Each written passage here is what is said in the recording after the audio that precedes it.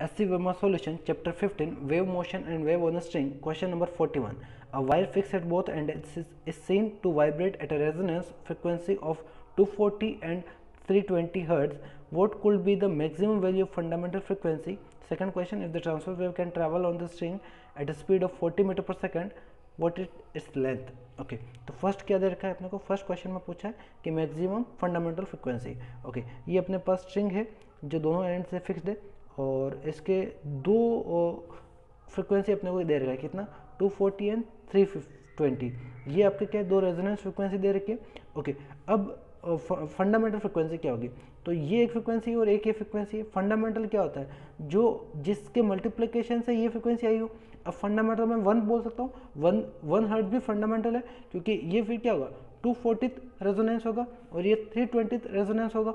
हाँ, 320 हार्मोनिक होगा, राइट। अगर मैं फंडामेंटल अगर 10 बोल दूँ तो ये 24th हार्मोनिक होगा और ये 32th हार्मोनिक होगा।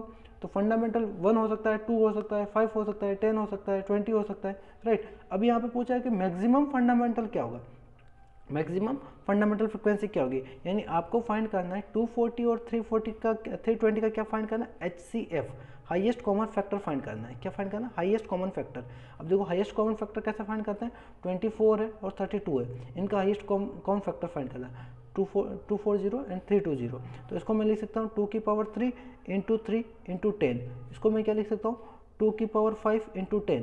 तो इनमें कॉमन क्या है? इसमें 2 की पावर 3, इन दोनों में कॉमन 2 की पावर 3 है, तो इन दोनों में कॉमन क्या है? 2 की पावर 3 इंटू 10, राइट। ये कॉमन है तो ये क्या आ जाएगा? 80 आ जाएगा, राइट।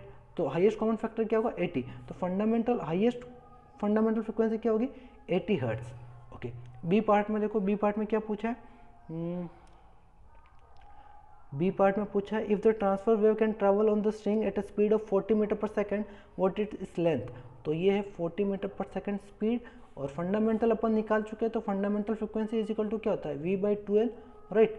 ओके, तो अपने फाइंड करना L, तो L इज इक्वल टू क्या होगा? V/2 into fundamental frequency. V कितना है? 40, 2 इंटू 80, राइट।